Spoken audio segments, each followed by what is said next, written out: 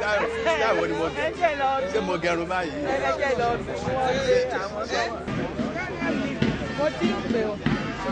Prof, you better leave the sun before you are tired. Ashimajuro, you are going to start. Prof, how is it? Leave the sun.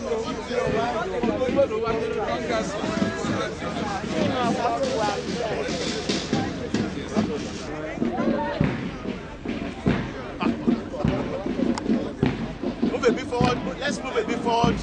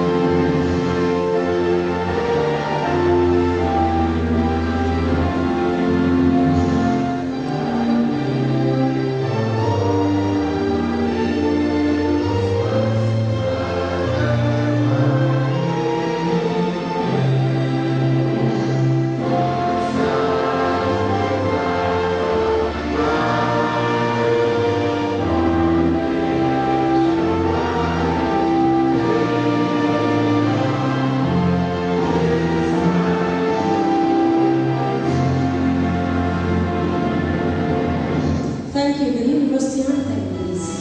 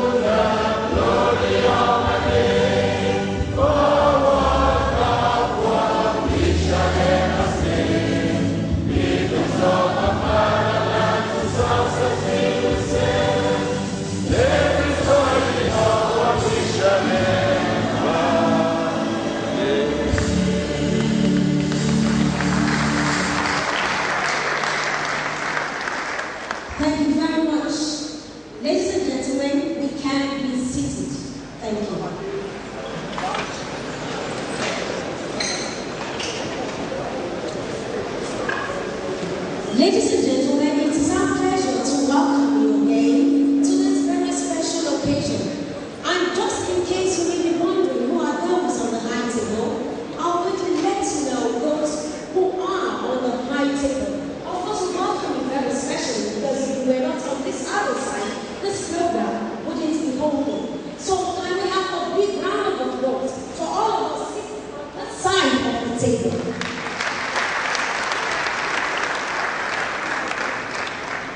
Thank you. I'm going to begin the introduction from the end of the table on that other side. Ladies and gentlemen, it is my pleasure to welcome to this special occasion the University Librarian, Dr. Mrs. Monica Slam. We welcome you. Seated beside her is the University Boss, Mr. Moses Ilesomi. We want to welcome you, sir. And then the University Registrar is seated beside the University Boss. His name is Mr. Mahmood JP. Now I'm going to come to the side of the table. Of course, ladies and gentlemen, we would know the inaugural lecturer when the Vice Chancellor addresses us. So let's pretend that we don't know the inaugural lecturer. Ladies and gentlemen, please put your hands together for the host dean, or should I say deaness of the college. Her name is Professor Mrs. Veronica Uzochukwu. Thank you. And then we have Professor Mrs. Veronica Uzochukwu, who is the Dean Convent and the Chairman Committee of Deans and Directors. And then we have the Deputy Vice Chancellor, Academic Professor T.A. Abeokuta.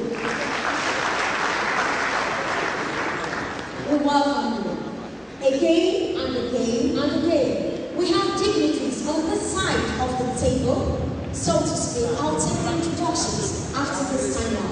But permit me to introduce to you the Vice Chancellor and the Chief Executive of this university, who is currently the Primary President of the Association of African Universities. Ladies and gentlemen, Professor Olusola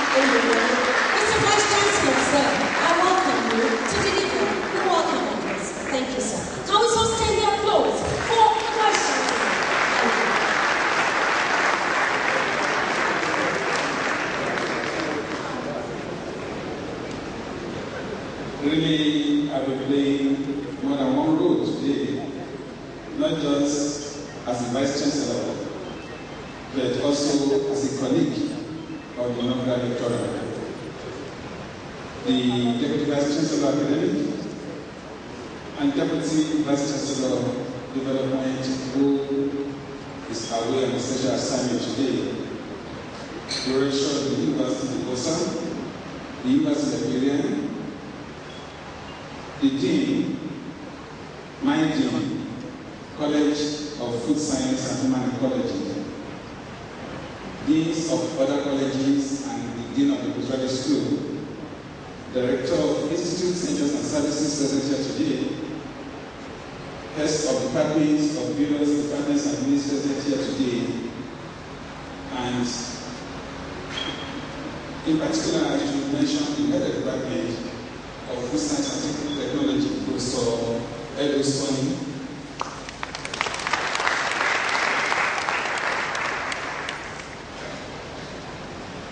I'm trying to correct myself. I know I've been here many times without recognizing my own wife. I have to welcome my wife here today.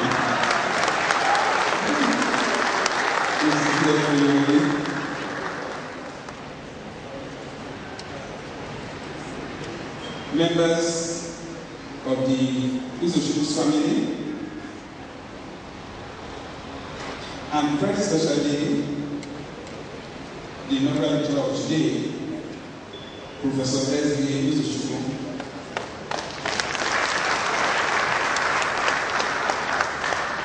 Invited guests, members of the university committee, gentlemen of the press, distinguished ladies and gentlemen, great Funaab. We took a decision not long ago in the Senate to increase the number of inaugural lectures that we do every year. And I'm pleased to welcome you to the first edition of the series of inaugural lectures at the Federal University of Agriculture of Nigeria. Really, as the inaugural lecture will mention very soon, is an opportunity for professors and the Theather University to interact with the community to let them know what we do in this university. This is the first from the College of Food Science and Human Ecology.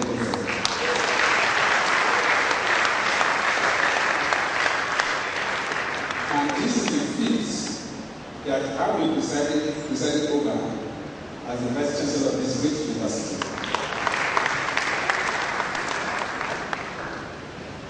Our inaugural lecturer of today, Professor Sylvia Veronica Uzochukwu was born on 29th May 1955 in Jos, Nigeria. She is the second of the three children of Barrister James B.C. Megwa of Abeokuta family, Theather, Anambra State, and Mrs. Esther Megwa of Okechukwu family of Yakubu, Anambra State. Our father is a lawyer by profession and retired from the Nigerian Railway Corporation due to the Nigerian Civil War as Deputy Secretary Legal of the Nigerian Railways. He was the chairman of the local government for many years following the Civil War, after which he has been in private legal practice. Our mother was a caterer with Nigerian Airways, having trained as a caterer and dietitian in Great Britain. Professor Uzochukwu started her primary school education in 1960 at Indizikwe Primary School in Theather, Anambra State, where she was living with her grandparents. She vaguely remembers the excitement of the independence celebration with little flags and cups given to each pupil.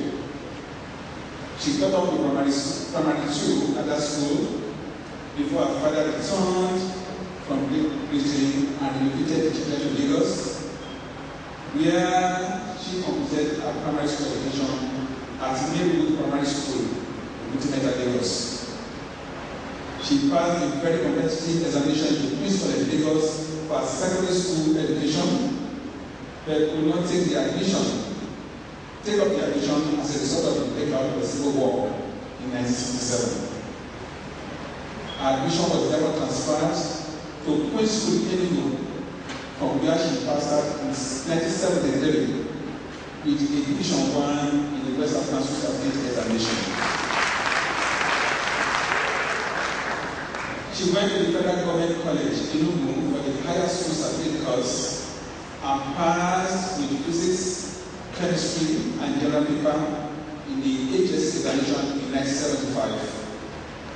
She proceeded to the University of Nigeria Institute the same year to study botany and graduated with a second-class upper division degree in 1979.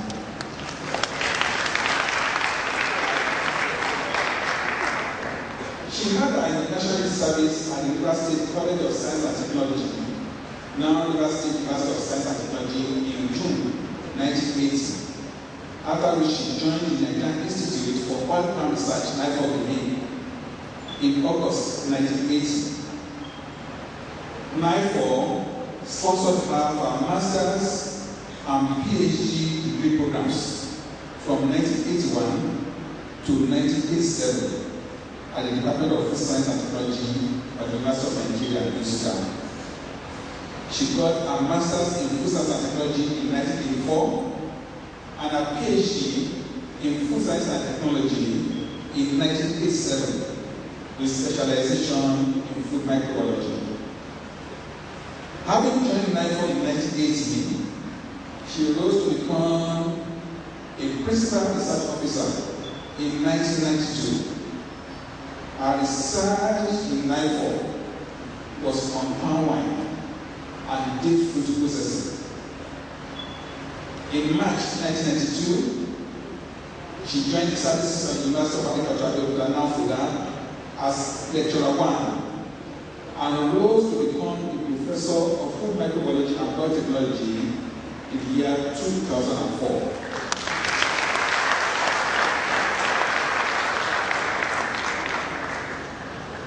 She is a practical researcher.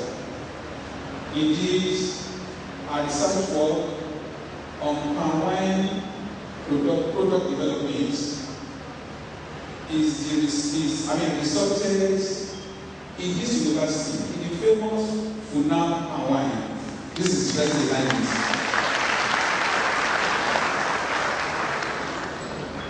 She has shown she has decided interest in other areas, including beans utilization, cassava and cassava product shelf life, portability of commercial table water, microbial prospecting in food environments, and capacity building in biotechnology. She has contributed over 40 publications in learning journals, referred proceedings, technical bulletins, and papers led at conferences in our field. Professor Uzochukwu has supervised more than 200 undergraduate projects,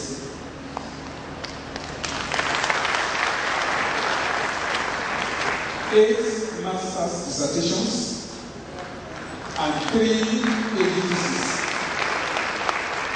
She has won various international fellowships to improve her knowledge, such as the American Society for Microbiology International Educator Fellowship in 2009, and the Blood Safety Specialist Fellowship of the International Center for Genetic Engineering and Biotechnology, ICGE, in 2010, as well as numerous international and national grants for capacity building in biotechnology.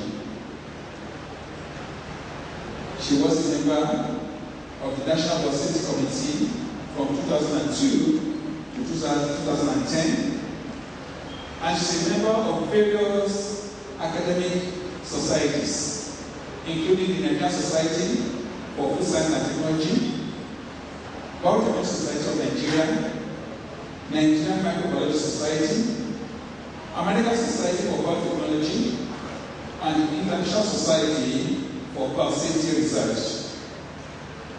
In addition to her contributions to research and teaching, she has rendered services to this university in various capacities, including the Senate, the Ceremonial Committee, and for so many years, between 2002 and 2009, she was the director of Funaab Biotechnology Center. And during these years, she initiated and organized Funaab summer courses in practical biotechnology. I think that this will go out a lot of appreciation. She has also served as active director of the Funaab Equipment Maintenance and Biotechnology Center in 2001, Deputy Dean, College of Agricultural Management, Rural Development and Professional Studies between 1999 and 2000, and she has been the chairperson and also secretary of various committees in this university. And as I mentioned earlier on, she was the originator and chief consultant for the university's wine bottle factory. There is a new program in Africa called Award, AWARD, African Women in Agricultural Research and Development. And the purpose of this program is to mentor young women in the area of science and technology. Here, standing beside me today, is one of the mentors in this program.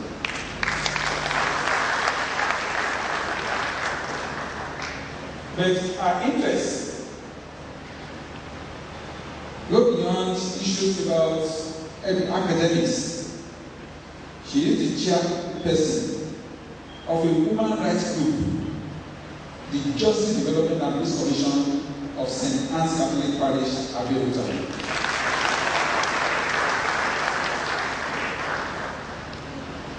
Professor Uzochukwu is married to engineer Yakubu Uzochukwu, formerly of BZ Industries, and the marriage is blessed with 2 children.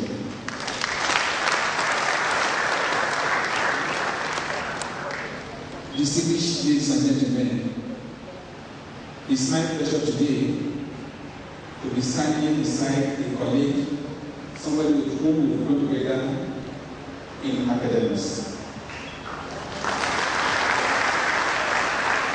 It tells you to know that myself and the Inaugural lecturer are interviewing for that position of lecturer around the same day, and we are doing the job the same day.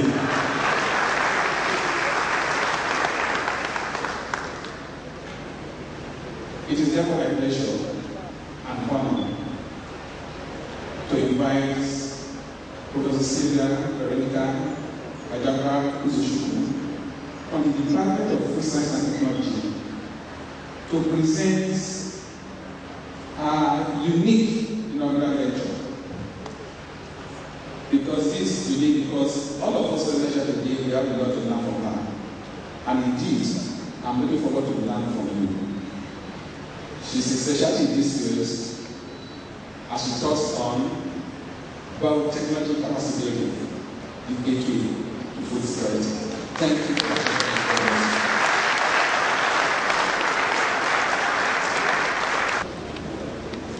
Vice Chancellor, sir, the Deputy Vice Chancellor, Academic, Deputy Vice Chancellor, Development, Principal Officers of the University, the Dean, College of Food Science and Human Ecology, other deans and directors, the Head Department of Food Science and Technology, other heads of departments and units, Lord, my lords, spiritual and temporal, academic and professional colleagues, other colleagues in the Funaab community, special guests, ladies and gentlemen of the press, distinguished ladies and gentlemen, lions and lionesses,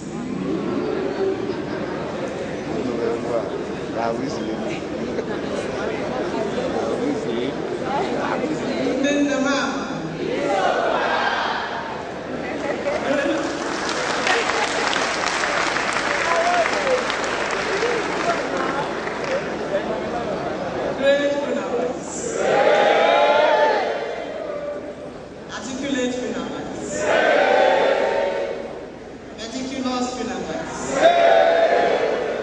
erudite Funaabers, gentle Funaabers.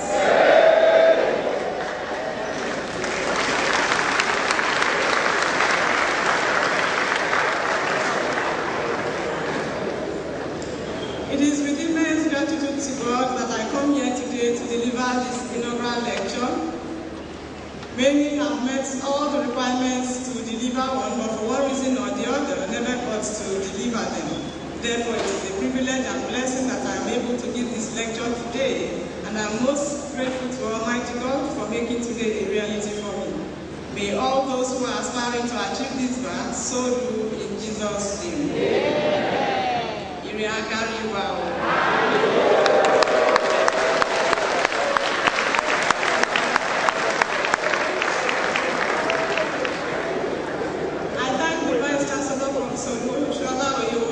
Especially for making it possible for me to give this inaugural lecture. It was not in the original schedule of lectures for this year, but by the kind use of his executive power, I was able to get this. I feel also greatly honored and humbled to be given the opportunity to deliver the first inaugural lecture for our dear young vibrant and dynamic college, the College of Food Science and Technology. It is certainly the Lord's doing. I am very grateful to the Dean, Professor Polashe Hansha, and the entire College Board of Cofed for their graciousness in according me this honor. An inaugural lecture is a professor's academic account of himself or herself to inform colleagues and the university community and the public of their work to date and how it impacts their lives, as well as his or her future plans. The focus of this lecture is to say that modern biotechnology is a sine qua non, without which not, for food security and end to hunger, poverty, deprivation in Nigeria and Africa and the world at large. And that sustainable city building to develop core competence in agricultural biotechnology is vital for the benefits of the technology to be realized and enjoyed in Nigeria.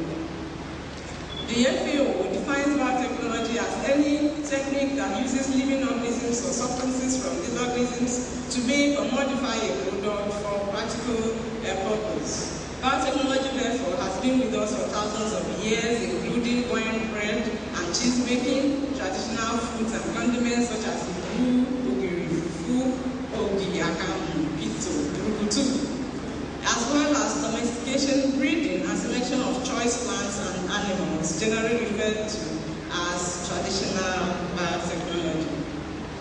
Conventional breeding helped achieve green revolution some 50 years ago. However, the future potential of these methods is constrained by limitations in the natural diversity of trait genotype within crops and animal species, as well as sexual incompatibilities between these species. This led scientists to seek more effective and efficient methods for introducing new traits into all species and led to modern biotechnology. Modern biotechnology is the application of in vitro nucleic acid techniques, including recombinant DNA, direct injection of nucleic acids into cells or organelles, fusion of cells beyond their taxonomic family that overcome natural physiological, reproductive, or recombination barriers, and does not include techniques used in traditional breeding and selection. Advances in molecular biology in the 1970s and 1980s, such as the discovery of restriction enzymes and the discovery of ligases that cut and join DNA, respectively, gave rise to modern biotechnology. And any reference to biotechnology these days usually refers to modern technology, biotechnology, unless it is otherwise indicated. Genetic engineering, which is the core of biotechnology, modern biotechnology, is the manipulation of DNA to produce useful traits in living organisms. DNA is the blueprint of life. DNA is genetic information that provides instructions for the development and survival of all organisms. This is a DNA strand. It consists of a nitrogen base, sugar, and phosphate.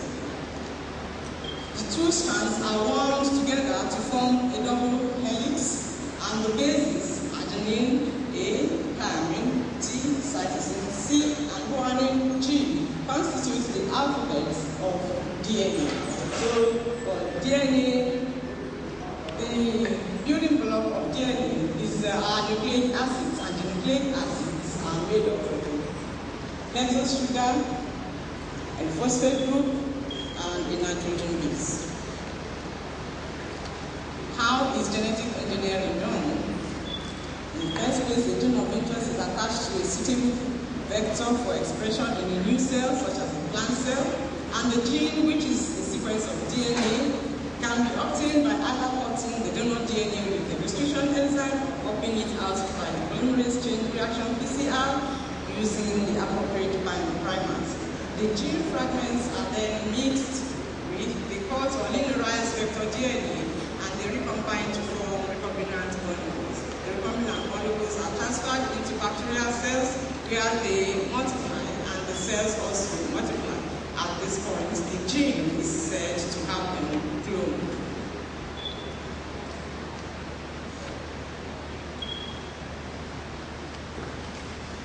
The engineered or cloned gene is then transferred into cells of the desired plant or organism, and this is referred to as transformation.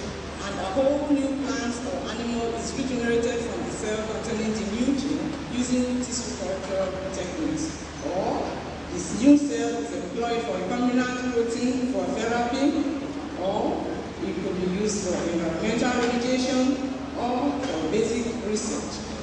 Gene silencing mediated by RNA interference does not insert any DNA into the cell, and wherever possible is now becoming more and more the strategy of choice for molecular biologists.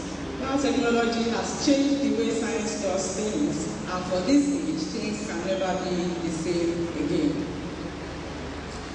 This illustrates what we are saying, that you have a vehicle which you normally store in the bacterial cells, and you have the gene you want to clone in the plant, animal, or bacterial cell, and you isolate this gene and by PCR and use it to make a new plant that is resistant probably to insects or herbicides. You can use the cells for bioremediation, like for cleaning up oil spills. You can use it for basic research like sequencing it and manipulating the nucleotides therein. You can use it to make proteins that will clear up your heart and make you more heart healthy so you don't have heart attacks and strokes.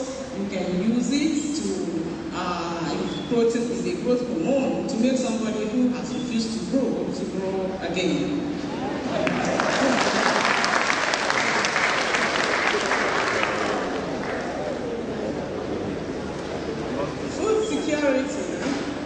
According to the World 1996 World Food Summit, exists when all people, everybody, at all times, have physical access. If there is war where there is food, if there is war where the grow beans, then there is no physical access, then there is food insecurity. If the person has to have economic access, if you don't have money, you cannot have food security, and the food has to be sufficient. If you measure the food and ration it, then there's food insecurity, and the food has to be approved by NAFDAC, it has to be safe, the food has to be nutritious, it has to have protein, carbohydrate, and all the lot, and it must meet the dietary needs of the person, like the baby having enough milk, and it must also meet the food preferences of the consumer. If I come from the East, and you give me tuwo instead of apple, you have not met dietary needs. So all these come together to give you an active and healthy life when all these have been met, and we say that there is food security. Africa and Asia account for 90% of undernourished people in the world. For Asia, this number has steadily reduced since the early 90s. But for Africa, especially Africa south of the Sahara, it is increasing. In fact, it has almost doubled. You can see here the red bar is the situation, the number of malnourished people in the 90s, and the ash bar is the number of malnourished people 2010 to 2012 and up till now. You can see that the Asian countries have worked very hard and reduced or almost half their number of malnourished people, but in sub-Saharan Africa it has almost doubled. Evidence shows that one of the more important reasons this is happening is that sub-Saharan Africa is not spending enough on agricultural research and innovation, which is one of the most effective types of investment for sustained poverty reduction and reduction of food insecurity. Genetic engineering has been recognized as a necessary input for the success of any agricultural program and food security in the world today. A concerning body of evidence generated in 29 countries around the world has shown that these countries who have grown genetically modified crops during the last more than 16 years clearly show us that genetic engineering is important for the success of any agricultural program. You can see how the whole of the West, all of America and Canada, South Americans, they all embrace genetically modified crops. China, India, Malaysia, Philippines, all of New Zealand and Australia have embraced genetically modified crops. But here in Africa, only South Africa, Burkina Faso, Sudan, and Egypt have embraced genetically modified foods.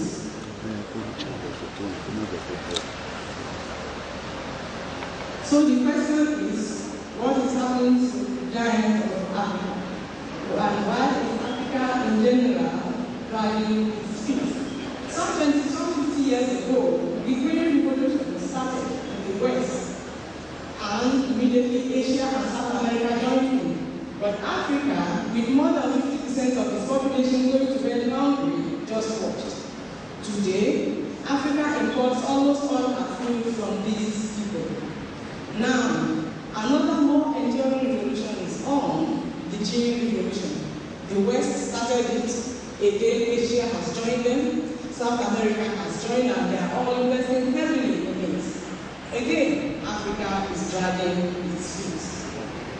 African heads of state agree in principle that biotech foods are an important part of the answer to food security, poverty, and innovation. But they are not invested in science, research and development, or agricultural research and development. How can you say you accept and then you sit down and do nothing about it? We are not adopting the technology fast enough. Even Burkina Faso, a tiny country on top of Ghana there, has beaten us to it. It is encouraging that up to 4 countries from delivered by Professor Veronica Uzochukwu. It was titled Biotechnology Capacity Building, the Gateway to Food Security. Ladies and gentlemen, we appreciate you for making our day. Thank you very much. God bless you again and again.